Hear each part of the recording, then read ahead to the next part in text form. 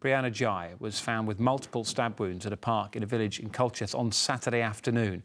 Bradley Harris joins us from the scene now. Bradley, good evening to you. A truly awful crime. What have the family been saying today? Well, as you say, Dan, this is a truly awful attack and one that has shocked an entire community here.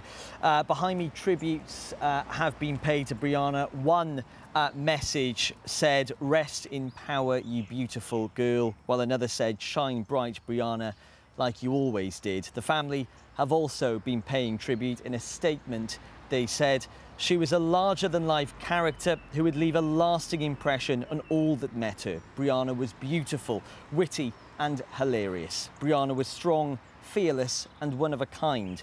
The loss of her young life has left a massive hole in our family, and we know that the teachers and her friends who were involved in her life will feel the same. Well, the head teacher at Birchwood Community High School, where Brianna was a pupil, said that she was shocked and truly devastated and that they will do their utmost to support their pupils. So far, police have arrested a boy and a girl, both aged 15, on suspicion of her murder. It was inside this park in Culcheth where members of the public found Brianna lying on a path with multiple stab wounds on Saturday.